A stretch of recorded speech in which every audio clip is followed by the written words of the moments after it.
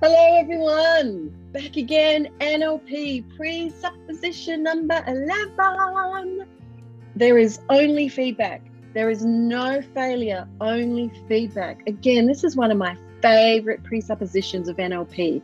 There is no such thing as failure. There's only feedback. Just it's information, it's data gathering. So as we go about our business, we're going towards our goals, we're trying to build our business, or we're trying to have a good relationship, or we're trying to get fit, whatever it is. And, things might be going well, and then bang, we feel, damn, I failed. It all went wrong. It didn't work. It is feedback for us to go, let's look at that like an archaeologist, looking at the data, at the discovery of these treasures. What is the feedback here? What can I learn here so that I can still move forward?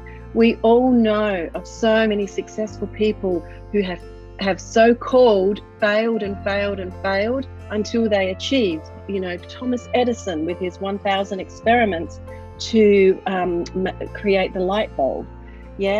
Every time he failed, right, 10,000 times, it was feedback. Oh, okay, well that didn't work, so there must be another way, right? What's a bridge or a tunnel around my current behavior to get me the outcome that I want?